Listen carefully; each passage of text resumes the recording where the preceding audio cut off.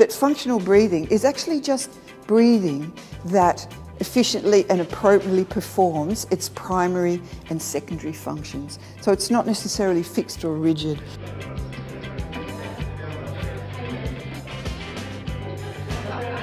It's because breathing exists in this two-way interaction, with every system, pretty much. So most systems affect breathing and are affected by breathing.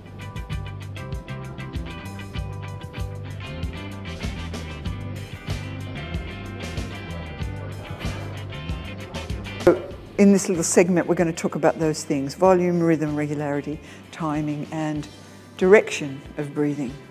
Vertical to lateral, upper to lower.